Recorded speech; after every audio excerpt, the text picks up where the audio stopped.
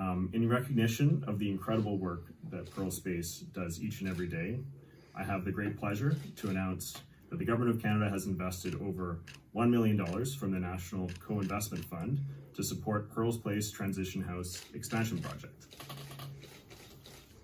We've also committed an additional $550,000 over the next 6 years to continue to support this amazing organization and the work that they do.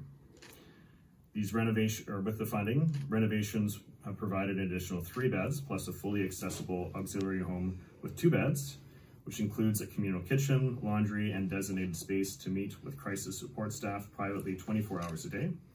And this project has gone above and beyond to not only ensure that the environment is safe and secure, but to make sure it's comfortable and feels like home for women, two-spirit, gender diverse, non-binary, trans people, and the children who've experienced violence or have otherwise experienced unsafe living conditions.